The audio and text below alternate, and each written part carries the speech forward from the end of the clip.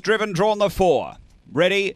Racing. Purpose Driven hops out with them. There's speed out wide. Purpose Driven shuffles back. Rachel Zane's pressing on, going to lead. Rachel Zane leads, heading to the back. Mighty Basia second, a length and a half away. Tag and Release. 2 back next is Lonely Cowboy. Then Sweeping Strikes, Larrick and Lockie. Next is Purpose Driven, and back at the tail end, Rip It Ralph. It's Rachel Zane clear coming towards the bend. Mighty Basia doing the chasing. A couple away next. Tag and Release straightening. It's in front, Rachel Zane. Clear of Tag and Release and running on late. Purpose Driven, but Rachel Zane beats Purpose Driven, rattling home at the end. Third, look, maybe Larrick and Lockie, but I tell you what, Lonely Cowboy's right there with it. Then Tag and Release, Sweeping Strikes, and just in front of it was the Mighty Basia, the tiring Mighty Basia. Time is 30 and 18.